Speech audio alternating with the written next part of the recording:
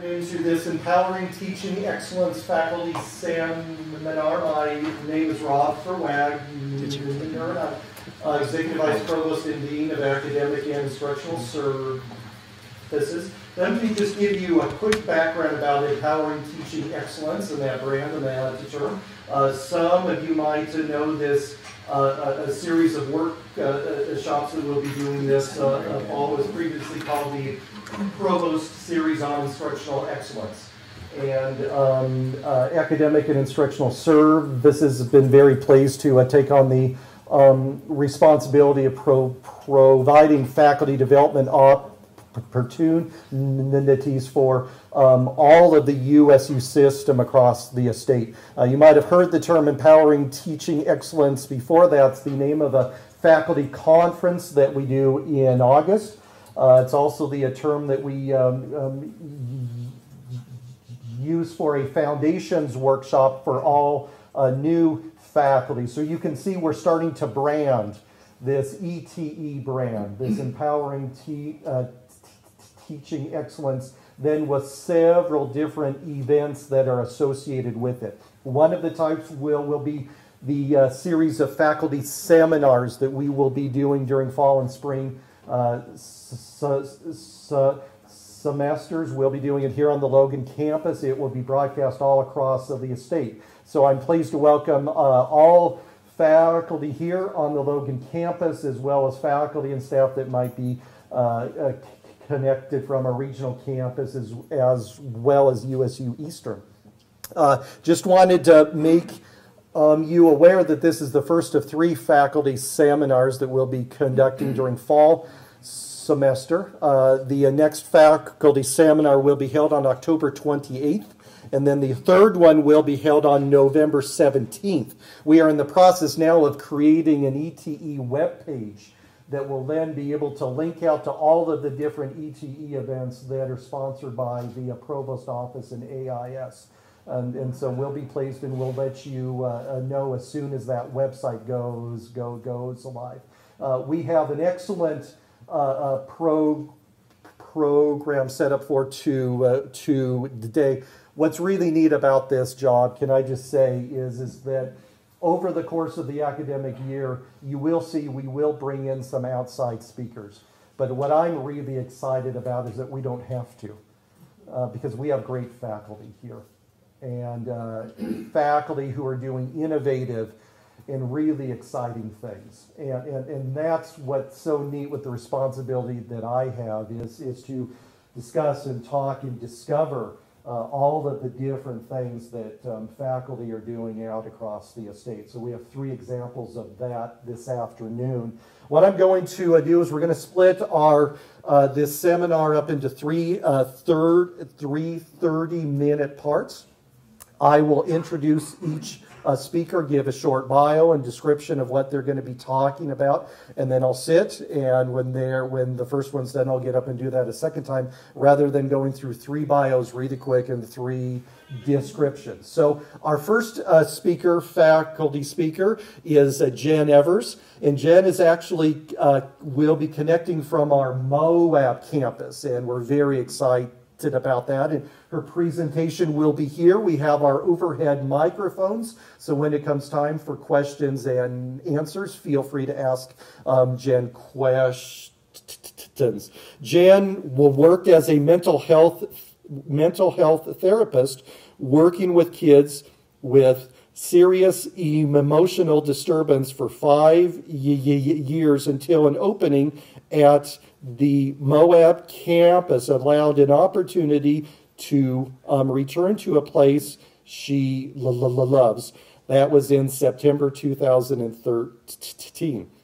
She is currently a clinical assistant professor in social work and teaches a variety of courses, including human behavior in the social environment, field practicum, mental health, social welfare policy, community practice, and a few others. She also maintains a small private practice serving the small community of Moab.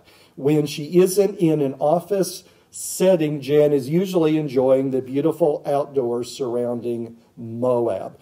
And her presentation is described as follows. After attending a city workshop on flipping the classroom, Jen saw an opportunity to implement layered curriculum in her broadcast course. While still working out some of the kinks in Canvas, Jen has initially enjoyed that the design forces students to take individual accountability for their own learning and provides student choice for assignments. In this presentation, she will take us on her path from inspiration to implementation. So Jen will take about 20 minutes for her presentation, and then we'll reserve about 10 minutes at the end for questions and answers. So I turn the time over to Jen Evers. That intro. As Robert said, that I did get very excited about the possibility of implementing something that I have really wanted to do since I started working at USU, and that is that differentiated learning piece. I've spoken with many other professors on ways that they might be doing that, and it's always been a big draw for me. So it really resonated with me when Travis was talking about the layered curriculum in his flipping the classroom presentation. I think that was just in the spring. So I am going to talk today about what the layered curriculum is, how I have implemented it, what it's based on, some of the research, and talk about how it's going so far. It's very new. Obviously, we're pretty early in the semester at this point, and I by no means consider myself an expert on this, but I am already realizing some really great benefits of implementing the layered curriculum, and then just a few little minor modifications that I've had to make to the course as I had it. Okay, so I mentioned that this resonated with me because of the differentiated learning piece, but it also resonated with me because I don't know about other disciplines, but in the social work discipline, and really, I mean, the course I implemented it in was the Human Behavior in the Social Environment course, which is a 2100 level course. I have the sense that students expect an A. They feel that by doing the assignments that, they're sort of jumping through hoops and expect an A. And one thing I really liked about this is it's very clear about what demonstrates competence and what demonstrates excellence.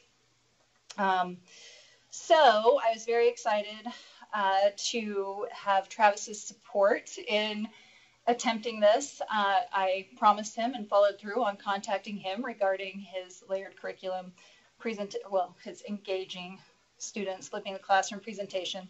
I just latched on to the layered curriculum piece. And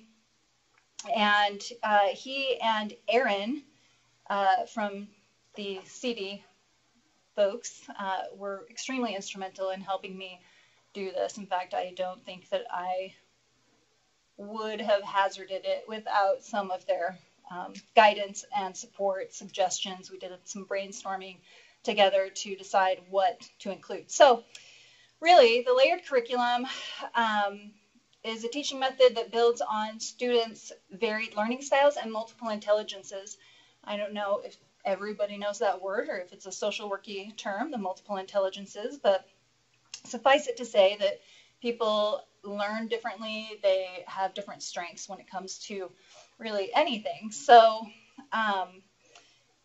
my goal is really to help the students make meaning of what they're reading in a book or whatever materials I provide to them and relating that to the real world. So I want them to begin to apply it and think critically about it.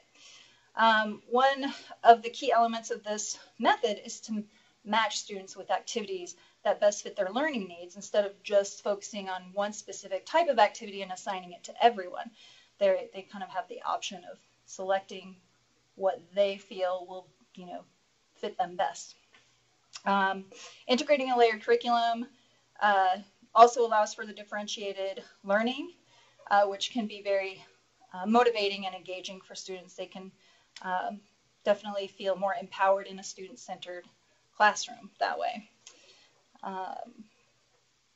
Okay, so this is founded on Bloom's taxonomy.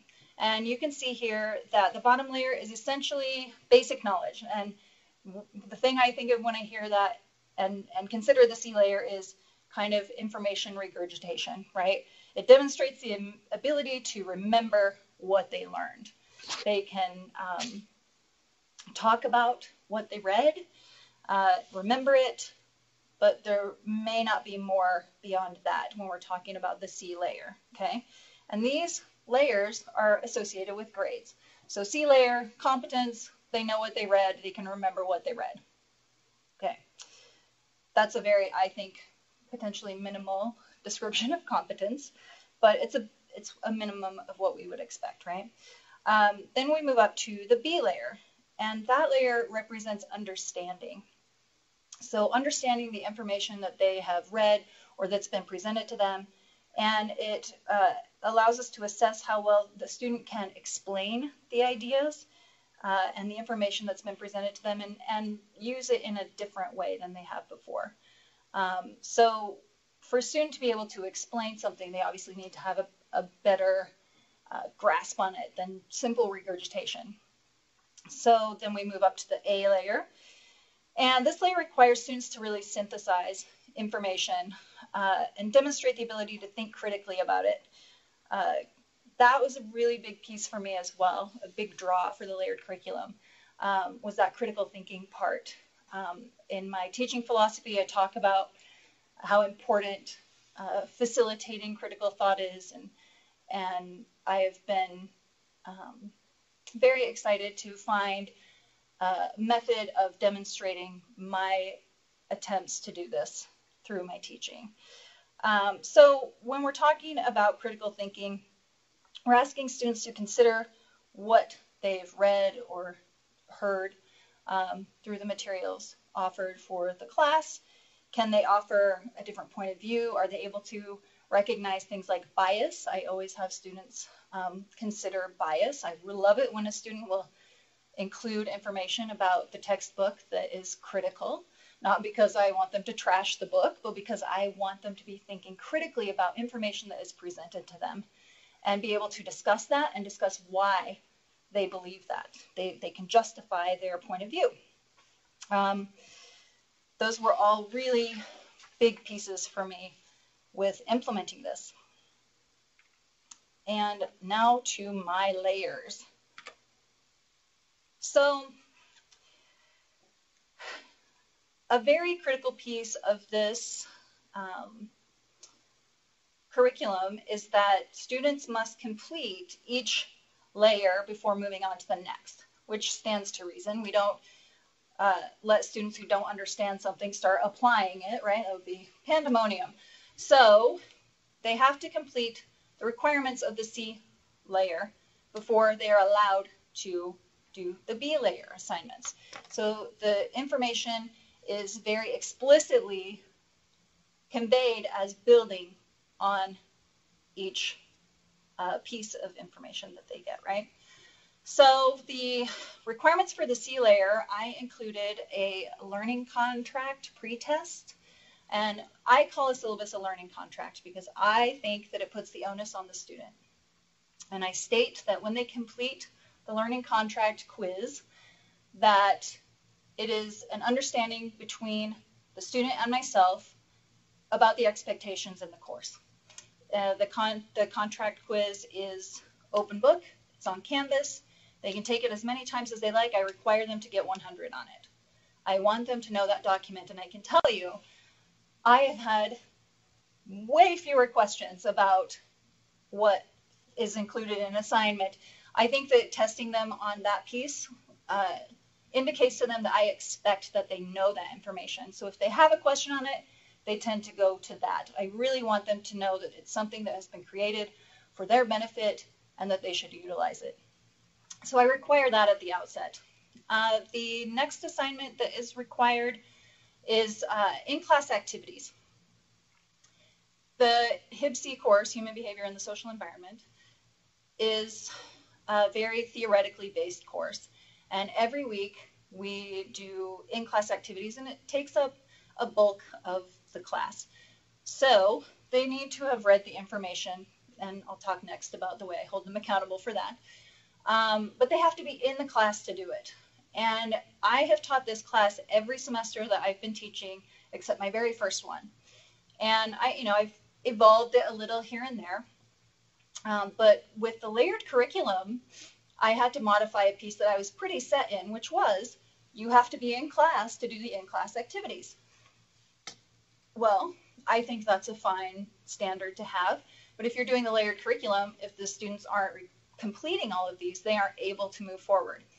We have a departmental attendance policy that I feel is in conflict with not allowing them to do that as part of the layered curriculum. So I now have them make it up. They do an independent assignment. I would say it may not be as beneficial as being in class, but there's some accountability there for keeping up with what's going on in the classroom, even when they're not here. The next requirement is weekly quizzes, and that is how I keep students accountable for reading. I did reflection papers every week before in all of my classes, and doing reflection papers for 3 classes every week gets very daunting for grading. And so I am trying quizzes this year, and so far I'm loving it. And it really fits in with that piece of being able to recall information, being able to remember what they read.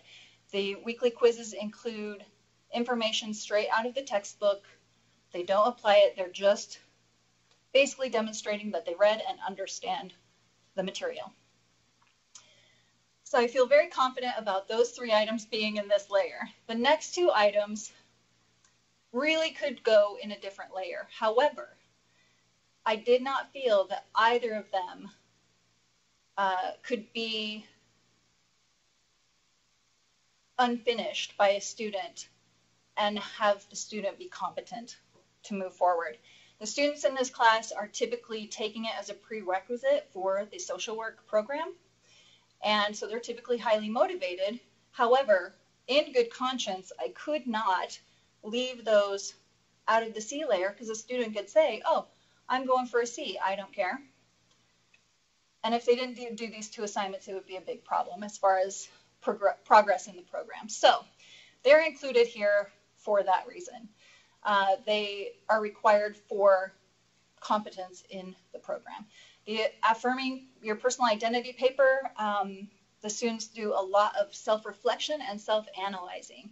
They look at the multiple dimensions of human behavior for themselves, and it's my favorite piece. I wish they could write it the very first thing, because I learned so much about them in that paper. The in-class PI activity, PI stands for person and environment, is one we do in class on the last night of class, and that is one in which they take the information we've learned throughout the entire year and apply it to a case. This class is very theory intensive, so that is a very comprehensive assignment, and truthfully could go in the A layer. But again, I could not allow a student to move forward in the program not having done it if they chose to, just go for a C. Frankly, all of the students are pretty motivated to do better than that, and a C wouldn't be a competitive grade for the social work program. It's a pretty competitive application process, but the off chance, I feel like I have to cover my bases, and it's a bit of gatekeeping as far as getting into the program as well. All right, the B layer assignments offer students the opportunity to apply what they have learned. So the reading questions are designed to help students synthesize some information and make connections. I actually flat out stole this from a professor who presented at the August ETE conference, not this academic year, but the last one. He was a philosophy professor, if any of you were there. I loved his reading response questions, and I just use them. I think they're fantastic. It goes from regurgitation to that kind of applying and critical thinking piece. So the questions are, what was the reading about as a whole? Okay, so nutshelling it, right? That's some regurgitation. Identify and articulate in your own words the important claims in the chapter. So I want them to be able to sort through the information and decide what the critical pieces were. Write a 2 to 3 sentence judgment about what you read. So I want to know what they think about what they read, whether it was a theory or anything in the material. And then what is the significance of it? I want them to start thinking critically of, okay, so what? This person wrote a chapter on the psychological person. So is it important, and why? Or why not? And how does that material connect to other ideas, issues, life, other classes? I want them to start making those connections. Okay, and you will notice on the B layer, they can choose 2 of the 4 options here. So when they do chapter reflection papers, they do 1 for each section of the book. The book is divided into 3, so 3 papers equals 1 of the requirements for the B layer. They can also opt to do the midterm quiz or final quiz, and these differ from the weekly quizzes in that, as I said, the weekly quizzes are over material in the text, and the midterm and final quizzes are more scenario-based and vignette-based. So the students have to apply the information that they've learned to get the correct response. You guys will notice I pointed out here that the C layer, they have to complete all of those assignments. And not all layered curriculums are like this. Some have C layers where they can pick. I couldn't let go of any one of these really and feel that a student would be competent. So they don't have the option on my C layer, but you can certainly have options in the C layer. And I might in future try to come up with some that would allow students to have more options there.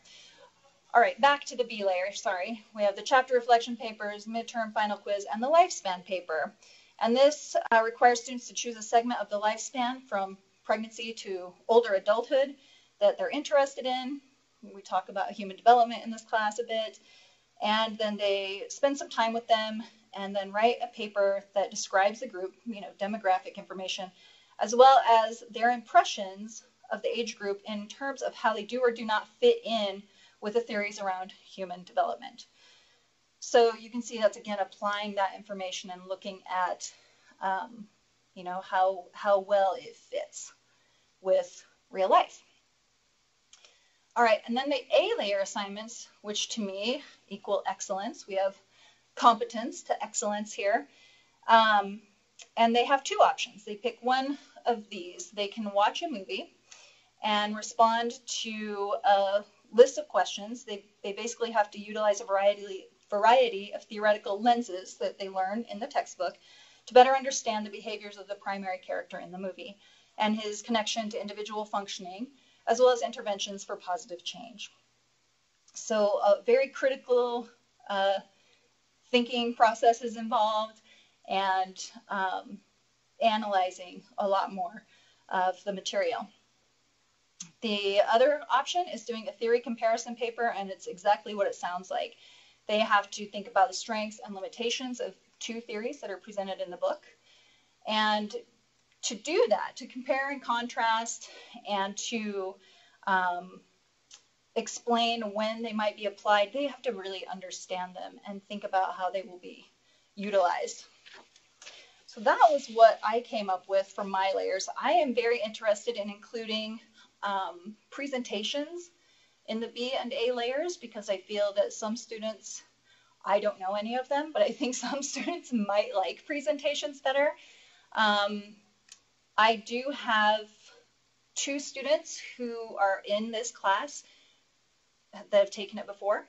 For whatever reason, they need to retake it. And I have not heard a peep from them about it's harder now or any complaints. So I don't know how it's shaking out yet as far as the student perspective is concerned.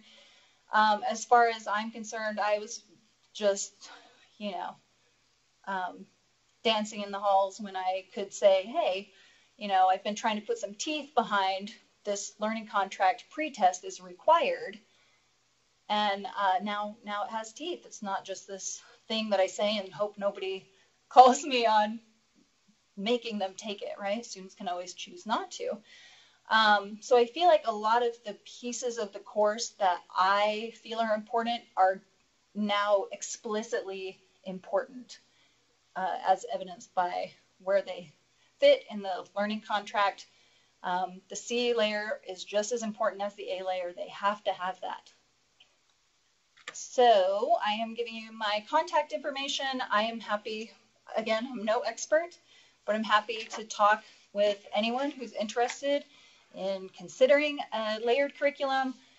This is the only class I am doing a layered curriculum in at the moment. It's the only one I teach every semester, but hopefully in future there will be others, because I very much appreciate, all the strengths of it, the student-centeredness, the differentiated learning, the accountability. It fits very well for me as a teacher, a facilitator of learning. So thank you guys so much for your attention. I want to say also huge thanks to Aaron and Travis at the USU CD. They were very instrumental in me getting this going, and there are a couple of other resources if you're interested in looking them up. Kathy Nunley has a website for educators, and she talks all about layered curriculum and has some examples. And then the Vanderbilt University Center for Teaching discusses Bloom's taxonomy, on which this is all based as well. So questions, comments, suggestions, concerns? Great. Thanks, Jen. Any questions? We have time for maybe just one as we move along, but Jen has offered to respond to any emails or phone calls. Are there any questions this afternoon? Question for her, please. What if a student in layer B can never jump to layer A? How do you deal with that? I'm sorry, what was that? So for some students, they are always in layer B. Their kind of academic performance can never be in layer A, the highest layer. How do you deal with those students? That's a really great question. I haven't gotten to that point yet. I don't know. It's really honestly been a learning process as I go along. Like I said, the in-class activities and other things that I require them to be in class for, the weekly quizzes even, I've had to say, that's not going to work. And so I'm learning as I'm going along with this too. So I don't know. Do you have thoughts or ideas on that?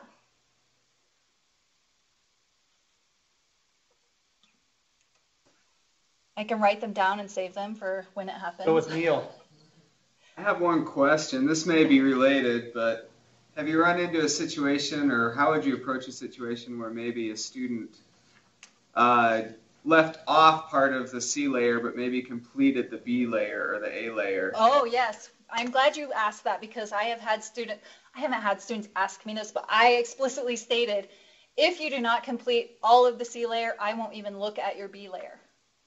I won't even look at it. And students have said, what if I take the midterm quiz and I don't get a good grade? Can I do the lifespan paper? I'm fine. If they want to do all 4 of those things, if they want to practice applying the information until they can really get it, I'm fine with that. I'm going to drop 2 of their scores, the 2 lowest scores.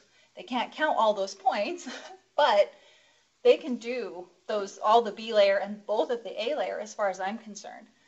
But yes, I've told them I won't even look at B or A if the other requirements aren't met. They have to build to it, because the understanding comes first, application, and then that critical thought and synthesis. Awesome. Great. Well, a big thank you to Jeanette. Give her a hand, please. And please feel free to contact her. I did say we are recording this too, and this will be attached to our ETE website. So we'll be creating quite a library of these presentations. Our second presentation this afternoon will be by David Wall. David Wall is Assistant Professor of Visual Studies in the Department of Art and Design. He has taught at numerous colleges and universities in both the U.S. and the UK. Before coming to USU, David was at Indiana University in Bloomington. His Research focuses on representations of race across the broad landscape of visual culture. And his presentation description is, having recently been through the experience of remodeling a large general education breadth humanities course from face-to-face to online, this presentation will focus on the processes of redesigning a course to suit shifting learning environments while maintaining a consistent emphasis on student engagement and learning. And it's my pleasure to introduce David Wall.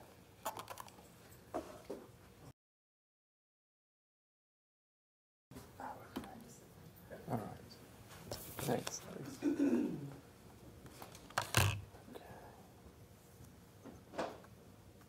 Is that okay? Whoever needs to test this, is that good? Yeah. Okay, well, the first thing is thanks for inviting me. The second thing is, I say with no false modesty, whenever there's anything about teaching excellence, I don't feel like I'm particularly qualified to speak, because in terms of being an excellent teacher, but I have experience, so that's a good thing. And doing the third thing is that it's a good lesson never to write your presentation description before you've sorted out your presentation. So we'll be touching on some of those things, but we might not be touching on all of them in exactly that way.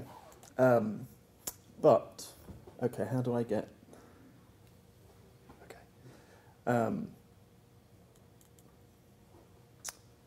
But what we did just do this past year, we went through... Why won't this come up?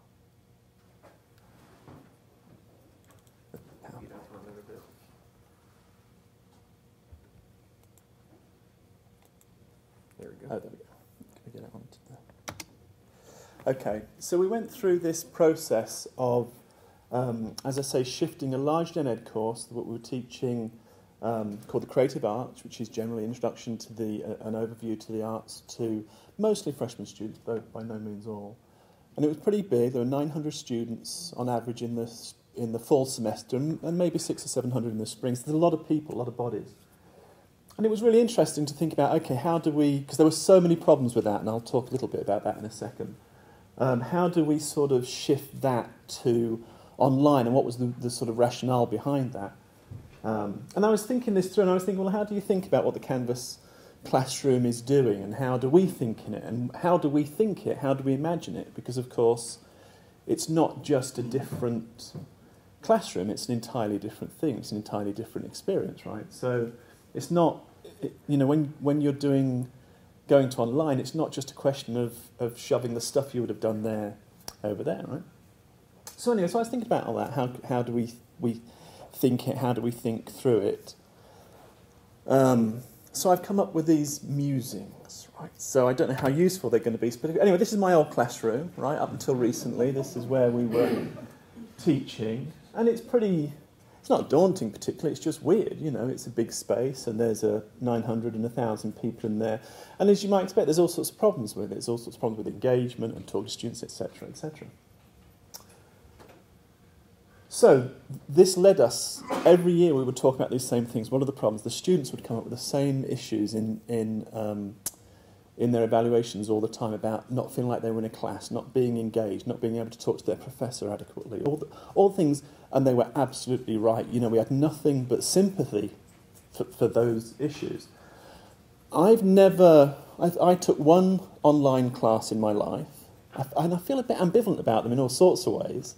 I took one, which ironically enough was how to teach an online course.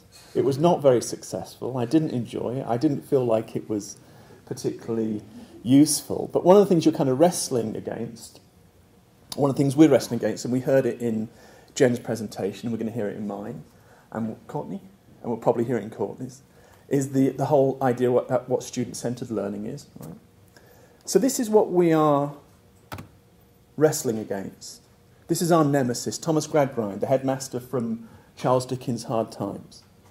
And the only thing that Gradgrind was interested in, and these pictures are all different evocations of Gradgrind from over the years. That one in the top right is from the 1967 edition of Hard Times, where it's published as a book, and these are different TV versions. The only thing that Gradgrind is interested in is facts. So let me just... Stick to facts, sir. That is your charge here. Girl number 20. Who is that girl? I don't know that girl. Sissy Jupe, sir. Sissy is not a name. Don't call yourself Sissy. Call yourself Cecilia. But his father always calls me Sissy, sir. He always did. Then he has no business to do it. Tell him he mustn't. Who is your father? He belongs to horse riding, if you please, sir. We don't know anything of the horse riding here. Don't tell us of that. And tell him there must be no more Sissy. Give me your definition of a horse.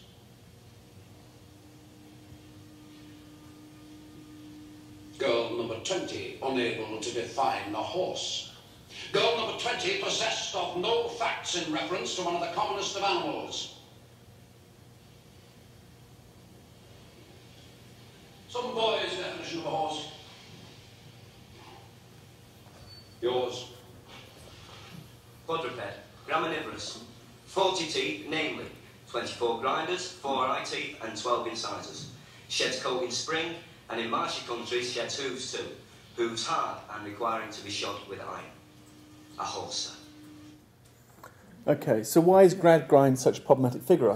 Because he is, he's only interested in facts, he's not interested in the children's names, he's interested in definitions, but there's nothing else. He's a sort of your paradigm of the sort of stern, authoritarian father figure. And of course Dickens is meant to be portraying like that. Unfortunately, I think education has become kind of seduced into fearing Gradgrind, when Gradgrind is of course a complete caricature.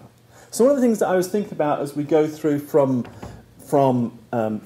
face-to-face to online, but also that kind of crosses those two boundaries. Well, what are we trying to do with students in these different environments?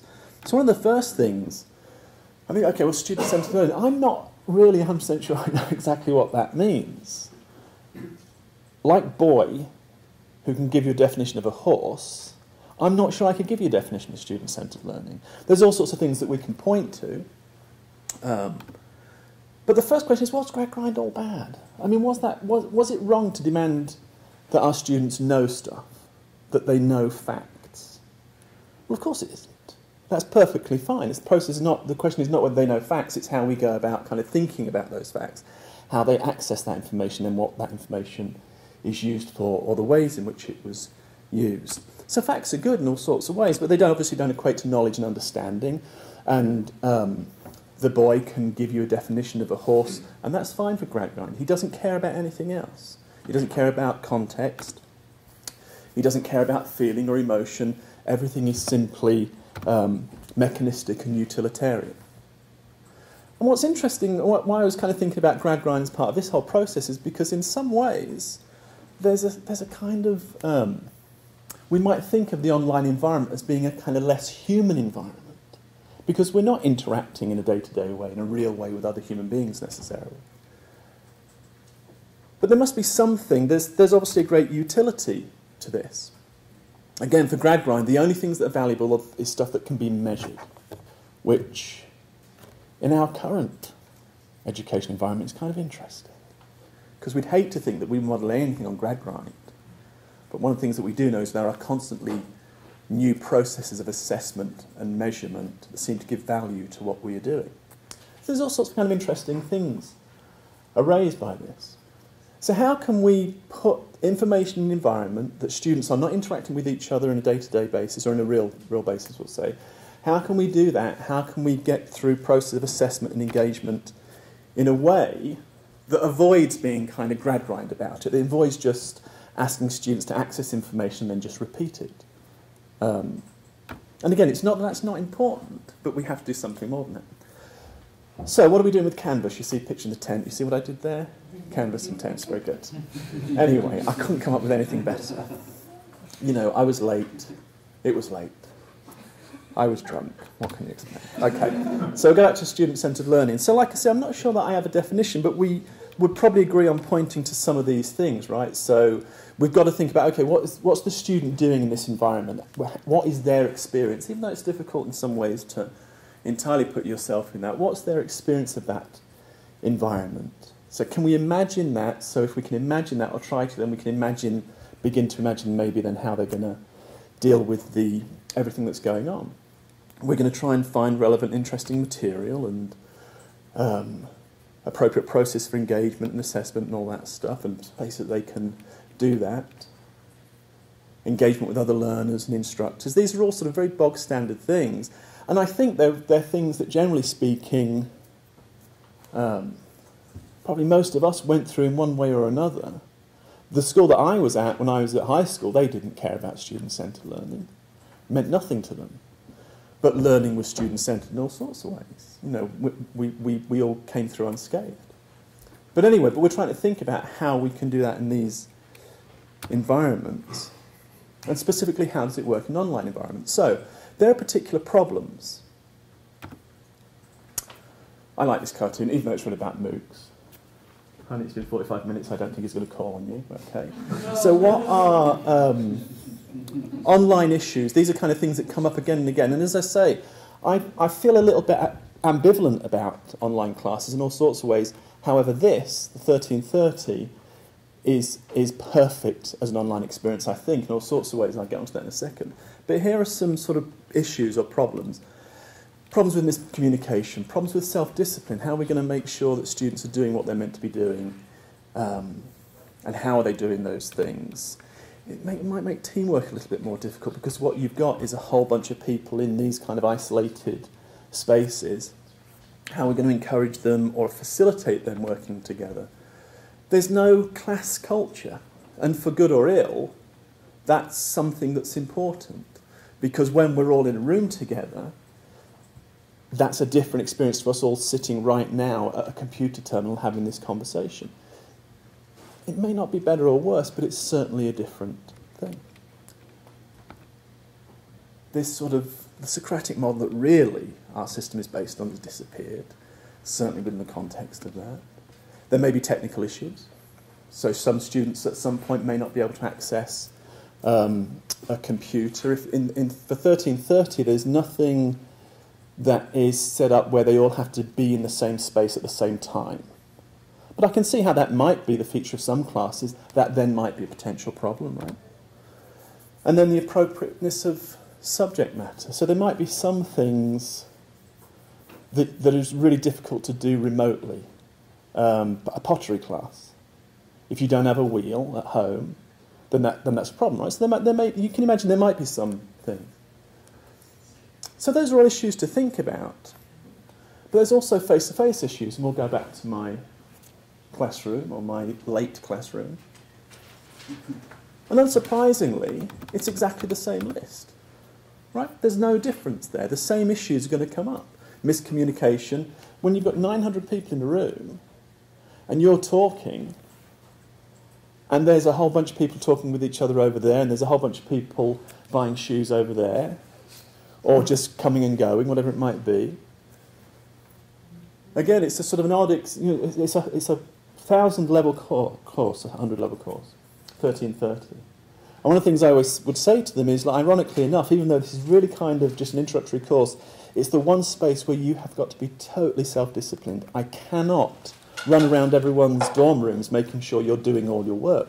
You've got to be totally self-motivated to do this. There was no options for teamwork. I mean, everything kind of collapses at that point, you know. There's no class culture to speak of.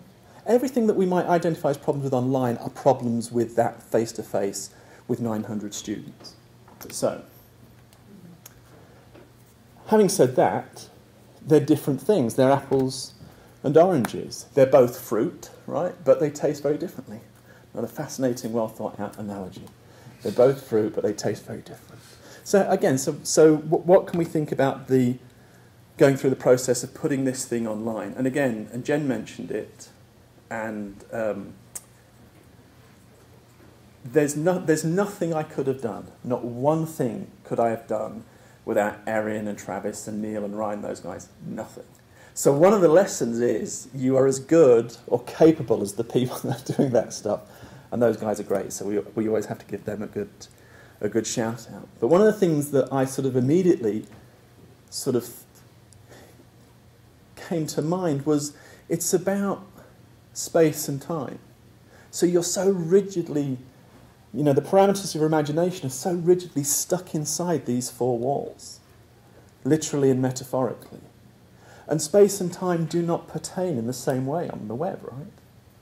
So I found it really difficult to just stop thinking outside of a sort of physical space and to think about it as a much more kind of diffuse space, a space where they're not all in the same room. They're doing things at different times. You can do also, and that's a kind of liberating thing in all sorts of ways, because you're not tied down to having to do things yourself, but it also means, I think, you can think through the opportunities and abilities for students to do things, because, of course, they're not tied down in the same way either. What we did with this, and I'll see if I can, in 1 second, I tried to put a hyperlink into this, so we'll see if that worked or not. One of the things that we did, this is the top there is a screenshot of the first page, so you get to, it's called Creative Arts, and then at the bottom menu there's your 4 modules. Okay. And these modules and units I'll talk about in 1 second, but they're these kind of parcels of engagement, as I like to think of. They're little spaces for people to go to.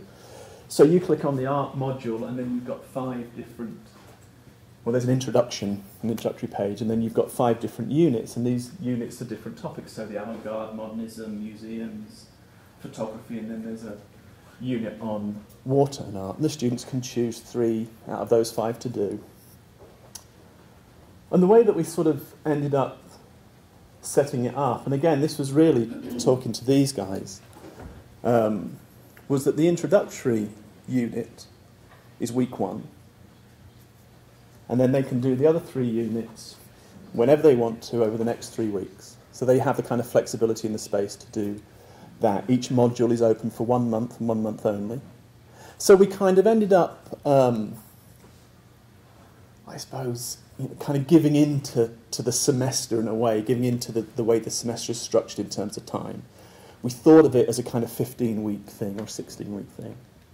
But we tried to make that flexible by giving the students the ability to do the stuff whenever they wanted to do it, if they fit it in with a particular 4-week process, or 4-week period, I should say.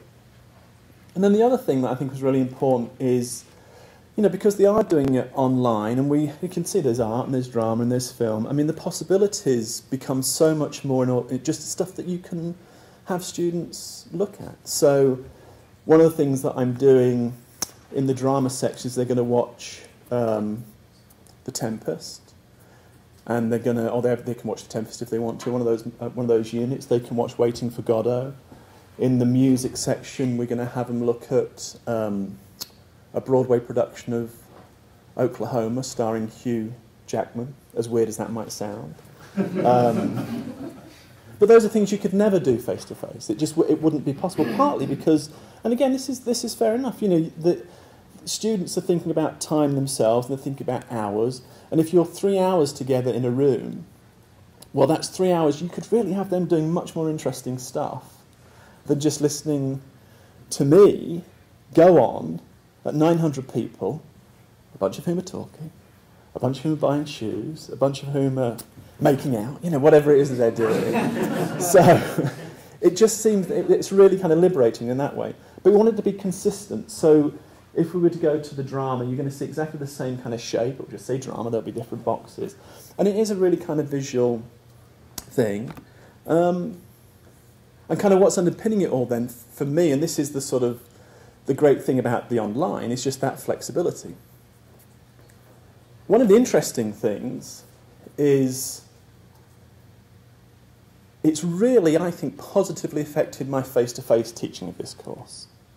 So our old face-to-face section, like I said, was that huge thing. It was in the Kent. Well, we're still doing a face-to-face. There is still a face-to-face option. It's capped at 150 students, which seems like just nothing. It really seems such a small number, which is great. and we do it in FAV 150, but it's had a really positive effect on I've sort of thought through all sorts of stuff that I'm using in that class now as a consequence of doing the online. So one of the things, the class meets Monday, Wednesday, Friday afternoon. We never, or very rarely do we meet on a Friday afternoon. So Friday afternoon is given over to the students to do group stuff or other work in their own online section. So they're doing stuff like sharing art objects or talking about movies, whatever it might be. And it always seemed, you know, a part of me was, I guess before I'd done the online thing, I'm not sure I'd have thought that was a perfectly appropriate or valid thing to do. Because, of course, what your impulse is, you've got to be in the room, you've got to be in the room. That's where the work takes place. Because that's not really where the work takes place. So those Friday spaces are really good consequence of that. Like I say, I do feel,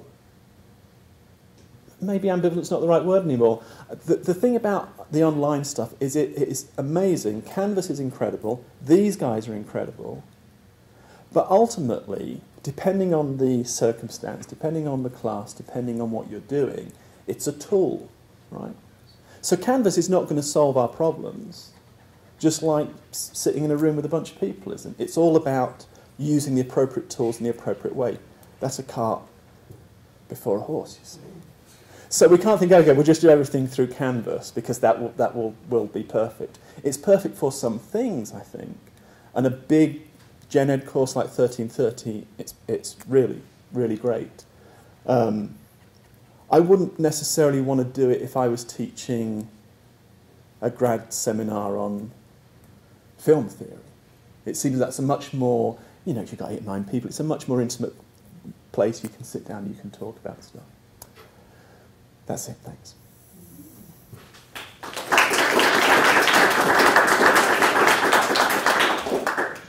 Any questions?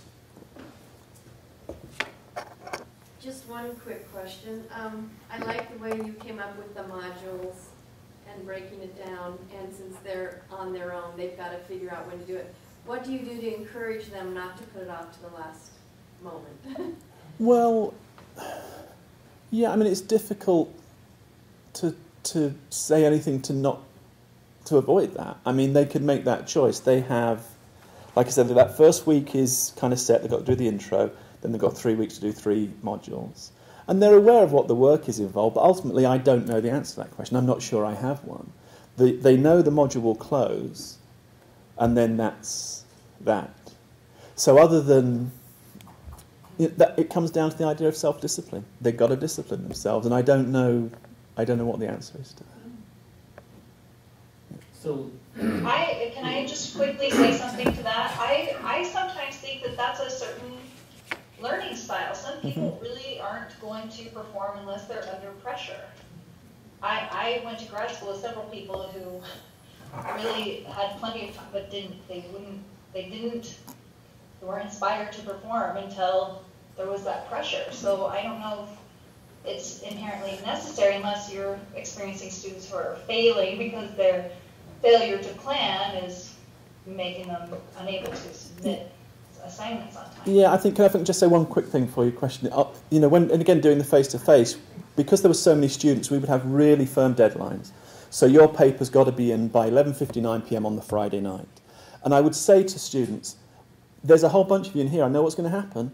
You're going to be trying to submit this at 11:58, the clock is going to turn, and it's going to shut you out, and I know what you're going to be doing. You can then say to me, oh, but can I just? And the thing is this is what I would say to them, okay, so we'll say, all right, we'll make it 12:15 then. I know what you'll be doing. It will be 12:14 instead of 11:58. So we'll make it 1 then, okay, and then we'll just go on and on and on. So at some point, my feeling is where you've got to, and as Jen says, it is a kind of, there's different learning styles and people are making choices about how they submit that work in individual ways. Yeah, I'm sorry. But if we have a module or whatever you want to call it that's 3 weeks long, one of the things that I do is have sort of what Jen was talking about with no pressure quizzes, you know, within that. And so they can take those as often as they want before the deadline, only the highest scores count. But what that does is give them the incentive not to wait till the last minute because they're milestones that they have to achieve throughout that. And it, particularly in a class that's about 2/3 freshmen, a large class, the first semester freshmen may not have the discipline not to wait till the last minute and then try to cram 3 weeks of work into one night. I mean, when I was a freshman, I read 2,000 pages of Russian history in one night and made a B+ on the exam. You know, and there are people in my class that will hedge that bet as much as they can. Yeah, I mean, I think that, I guess the only thing I could say is it's the course's description instructions are really clear. It's a 100 level course, so it's pretty kind of standard. I don't want to use the term, it's what you would expect for a large class with at that sort of level. They have to do 3 units, right? They've got 3 units. Each unit has exactly the same, there's a consistency to the exercise. They have a discussion element, they have a consideration element, and what was the other one? An exam element. And so, some of those examines are quizzes. Yeah, so some of the quizzes, and it's really clear. Everything is so crystal clear, and everything is so straightforward. And my feeling is, and again, I don't want to sound like I'm being Gradgrind, but my feeling is, well, if you do that your first module, that's a really good learning experience for you. And if you do it in your second module, well, then that then really behooves you to think about what you're doing in this class. So but I think it's a really good idea. And again, this is the first year we've done it, so we're expecting all sorts of interesting things to come up to you. So How many people do you have in the online course? 520 maybe. And so when they do discussions, are they broken into Canvas groups? Yeah. So yeah, there's what I've tried to do, and it was really difficult to begin with, is not think of it as a class of 500 students. Each group is what, maybe 20? Well, with the discussions, they aren't broken into groups. But when you're considering the fact that each of these 500 students are choosing a different unit within the module, they're all discussing together in specific groups because they're choosing those modules at different times and at the same time, if that makes sense. So we have a main introduction discussion where they're all discussing together. And then we have those units that they're choosing at different times and they're discussing together.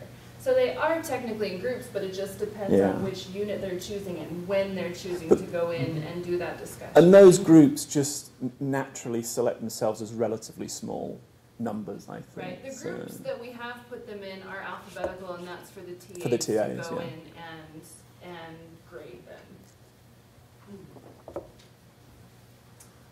Well, thank you. Well, let's give Dave the hand.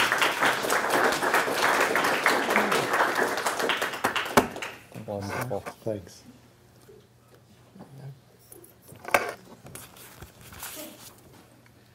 Okay, our next presentation. Courtney Stewart used to count brine shrimp on the Great Salt Lake and measure fish on Strawberry Reservoir. Is that a Discovery Channel show? Yeah, cool. But then he decided to become a middle and high school science and math teacher for the money. He currently is a member of the Teal Department as an instructional leadership faculty.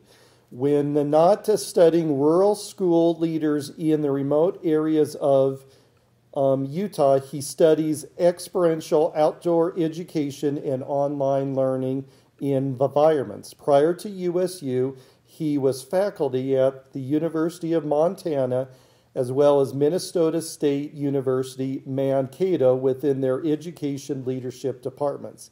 He lives with his wife and 4 kids in North Logan. And his presentation is described as, in this presentation, Courtney will demonstrate the application of self-directed learning paths for students in online learning environments where content is provided for students in their choice of learning style. The presentation will also share how the Learning Path tool was used in a master's level online graduate course. Assignments were also designed to pair with the preferred learning style. The presentation will share how the course was created and implemented throughout an online Canvas semester? Courtney. Thank you.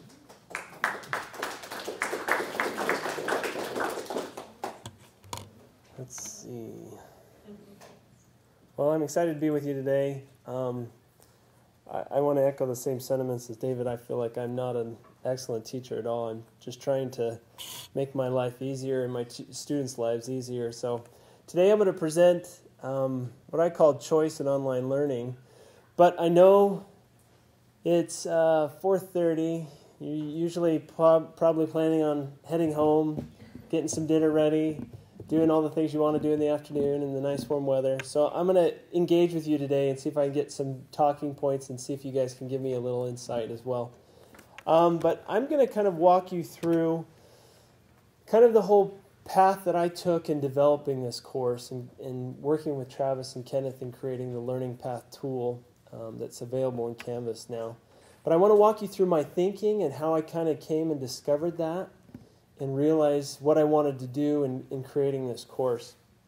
So I had a problem. I taught a master's level online asynchronous course to master's level students in our program, and I thought I was doing a great job. I had the PowerPoint, I made some videos, I had great assignments, lots of writing, and then I went in and started analyzing my data. And thanks to John Louvier, who gave me some Canvalytic tools, I went in and looked at the number of times students were viewing my PowerPoints. And they were good PowerPoints. They had videos and lots of bright colors and shiny, flashy words. But I found out that in one of my classes in one semester, I had eight views of this PowerPoint. I was like, that's not bad. I had 17 in the class, But then I went back and I looked at unique views, and 4 of those 8 were the same student. So I was like, oh gosh, they're not engaging with the content. And why? Why aren't they engaging the content? And so I did some self-reflecting and a lot of thinking. But I want to ask you, why? This is the why. Why do students or why do individuals choose to take an online course? What would be your response? Why take it online? Convenience. Convenience? They're working full-time. Working full-time? Out of state. Out of state, yep. Yeah, when I was in the University of Montana, I had a student in Zurich, Switzerland, and one in Russia. So there's some distance there. Convenience, out of state. Other ideas? Why take online? Save time, I think.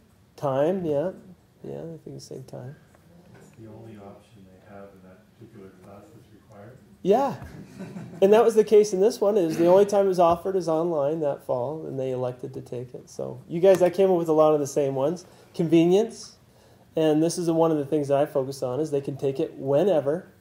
It's an asynchronous class. There's no requirement to be there at class. So if they're working, they can come and work till midnight, or they can get up at 3 in the morning and work. And they can do it wherever. They can do it at school. They can do it at home. They can do it at the library. That's the convenience factor. So that's why they choose and elect to take it, for one of those reasons. And I came up with a second reason why they choose to take online courses, but it has to do with this. What do all these have in common? Wi-Fi? Have it your way. Oh! Now, I kind of threw in 2 modalities there. There's some online, there's some internet versions there. So you can see the Netflix, Pandora, Hulu, Instagram, and Khan. But then I threw in the 2 food choices, and you nailed it. Burger King is have it your way. What's Chuck-A-Rama's slogan? The choice is yours. The choice is yours at Chuck-A-Rama. So what do those have to do with Netflix, Pandora, Hulu, Instagram, Khan? You have a choice in the way you receive it. That's why people love Netflix. I can watch the next episode, till it's 2 in the morning. I don't have to wait for commercials. I don't have to wait for it to air next week. Pandora, how does that benefit me? It tailors my learning preference. It tailors my choice of music. So by the end, I have an optimal stream that's playing just what I like, because I can pick and choose. Instagram, I choose to who I follow, who I want to post to. Khan Academy, I can go in if I want to learn something. And that's overall. And I think that's the benefit and the draw of online. The internet itself is that we have the choice. No one tells us what we have to look at. No one has to tell us where we have to go. And so I came up with those two reasons, convenience and choice. And so I wanted to build that into my online class. So I kind of equated choice in a classroom to more of a formal construct of self-directed learning. Now, if you gave a kid a class or a student a choice in the classroom, would he choose to learn? Maybe not. Would he choose to stay in the classroom? If I kept him engaged.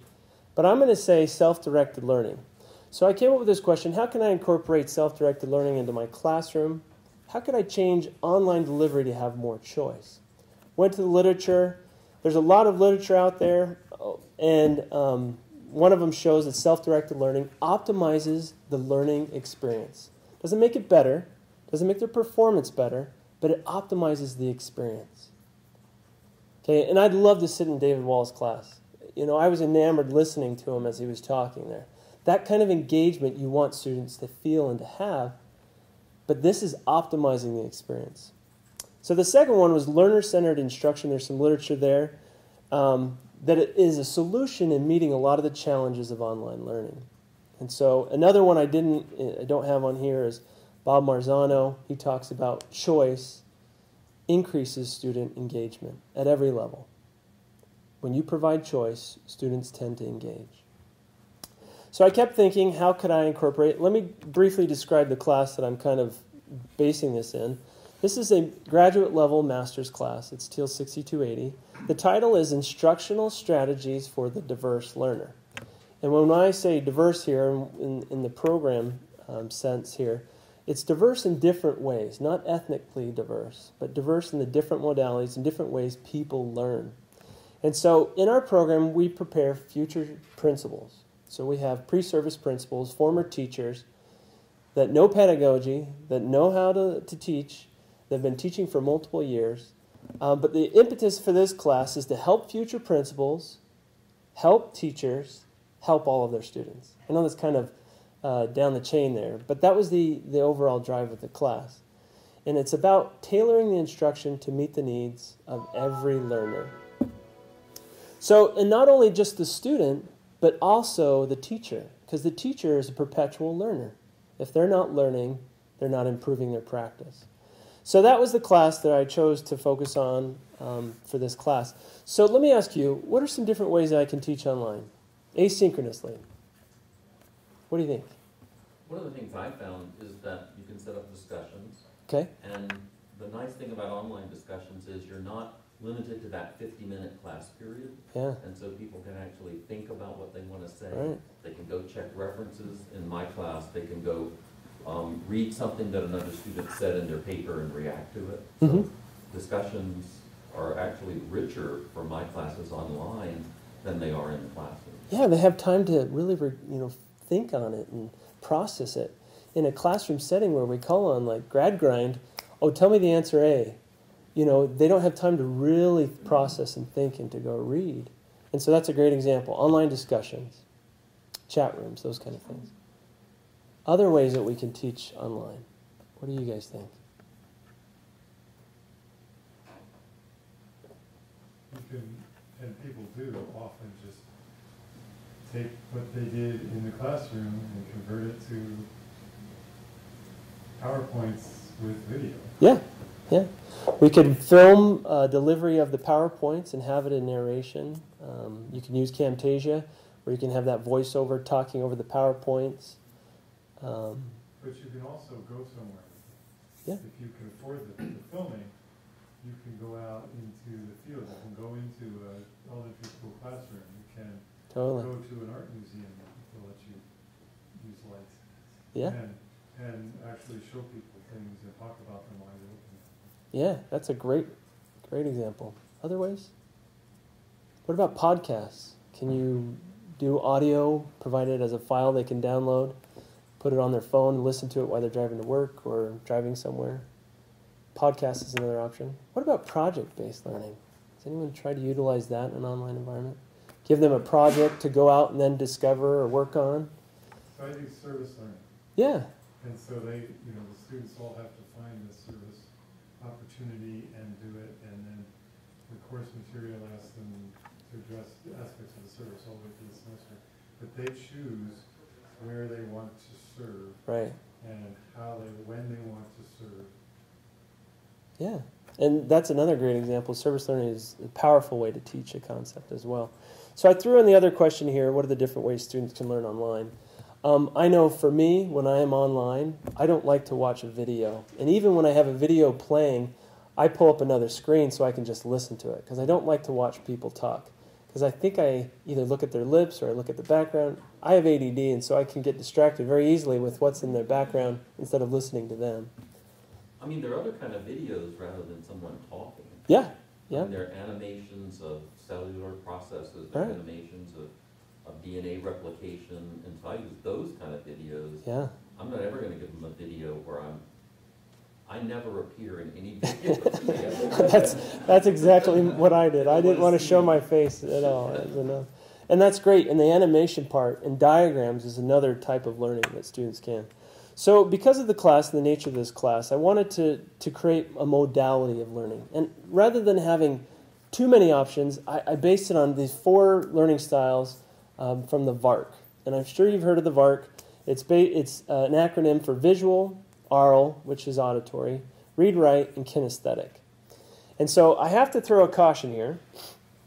There is literature that challenges the empirical validity of these learning styles and all learning styles.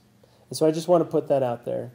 But I also throw in a little caveat there. Most learning is not well empirically validated. So I just want to throw that out there as well. Oh, I need to go back, sorry. So I created these 4 different options for receiving instructions, and the students would then take this VARC. It was a questionnaire, because I don't know if the students knew their preferred learning style. So it was basically a starting point. It was a point where they could begin and choose a modality. And a lot of them had never taken the VARC before and didn't know maybe a preference that they had to learning. So I built that into the course as well. As the very first thing they would do is understand their preferred level of learning or delivery of learning. So I began to build the course, and this is where I received an innovation grant from RCDE at the time that provided some support from both city and some pay time in creating essentially 4 different classes every module. I created a visual path.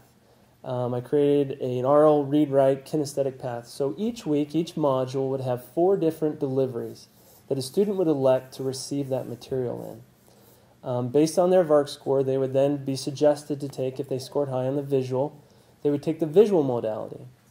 And you can see here, this is a screenshot from my class, and this is their where they would choose.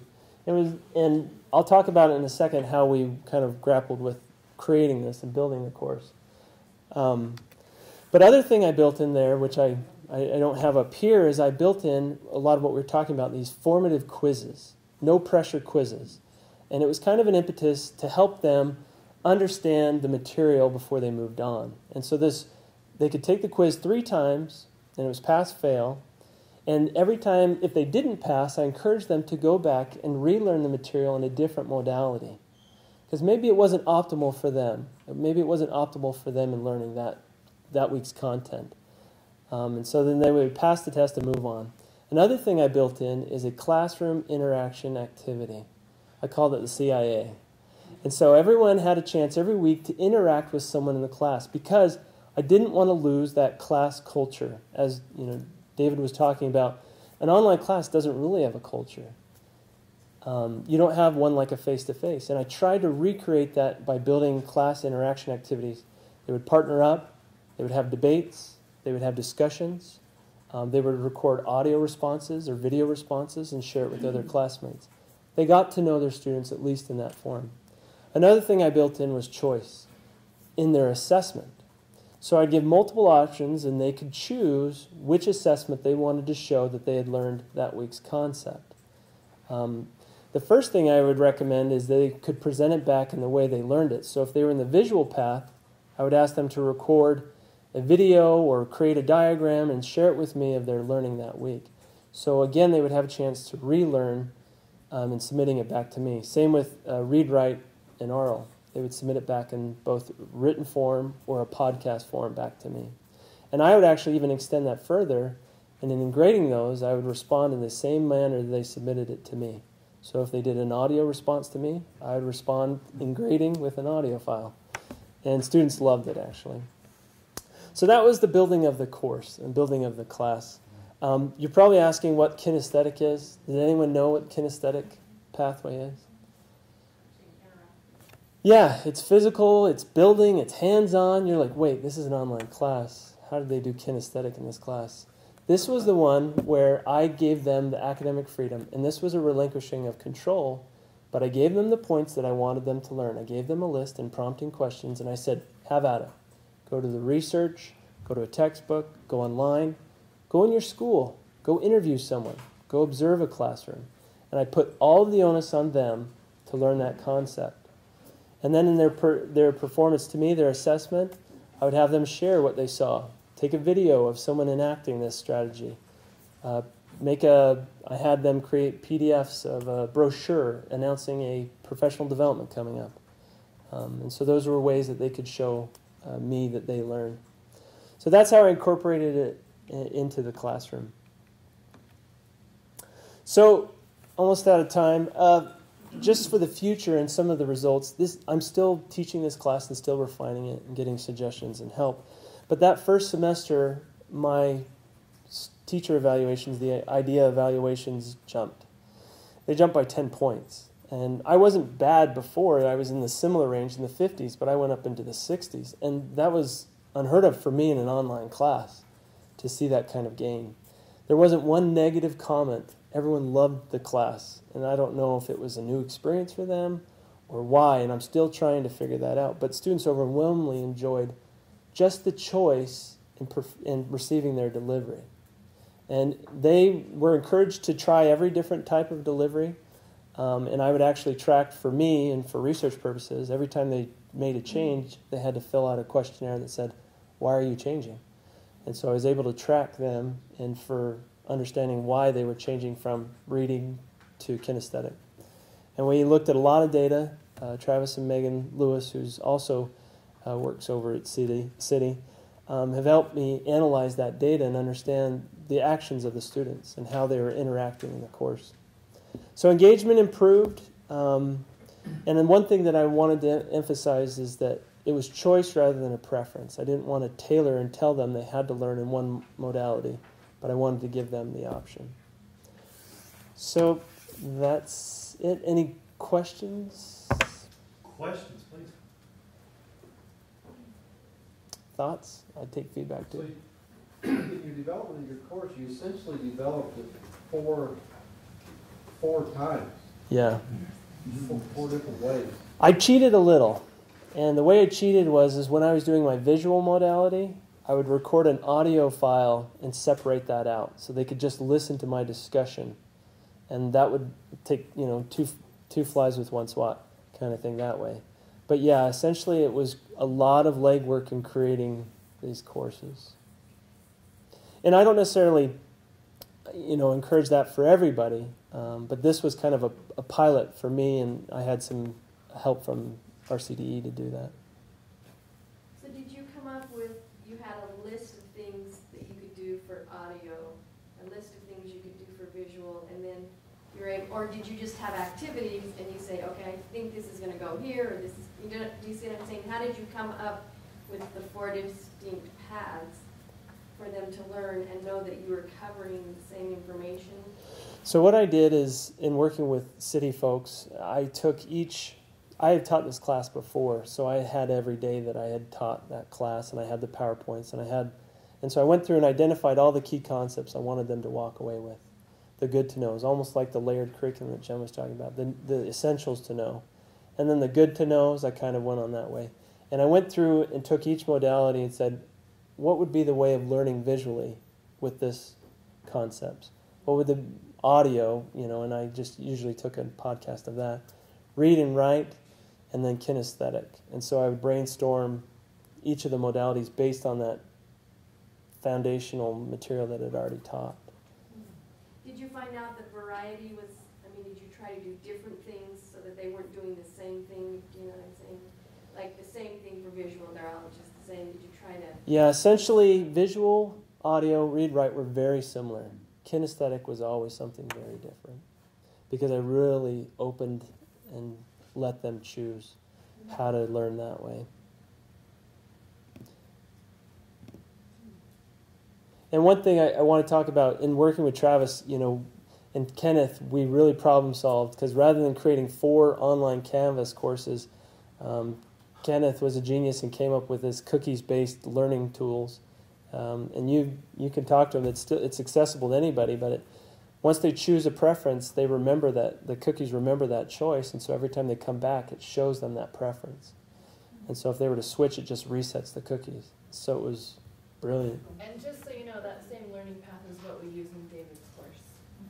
It's just not, it's not out by visual. I think it's just that they're choosing that, but it's the same thing. Yeah, and I elected to make those 4 learning styles, but the kinesthetic option, what's your process of assessment? So in terms of the criteria for a mark or a grade, and maybe it's different if it's masters, but something that I think is not an unusual experience is for students to say, what exactly is it that you want me to do in order that I can get an A, right? Might be. Yeah. So when something is, because that's really fascinating, but something is sort of, I don't know, loose isn't the right word, but you know what I mean? Something's loose. It is loose, yeah. How does that work? So what I did is I created a rubric that fits every modality. And these were the core things that I would look for in an assessment, whether it's visual, audio, written, or kinesthetic. So they knew the foundational things that I was looking for in an assessment.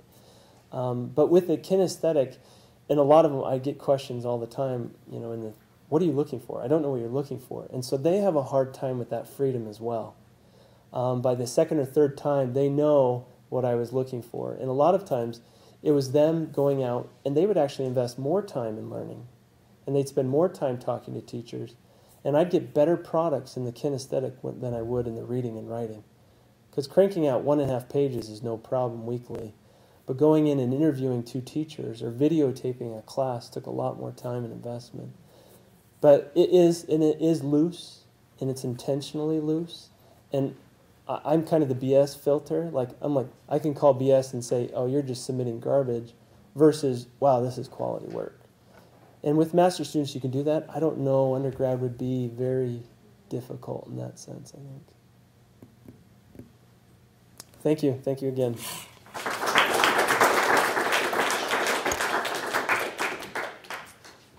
Let's give a round of applause to all 3 of our presenters again.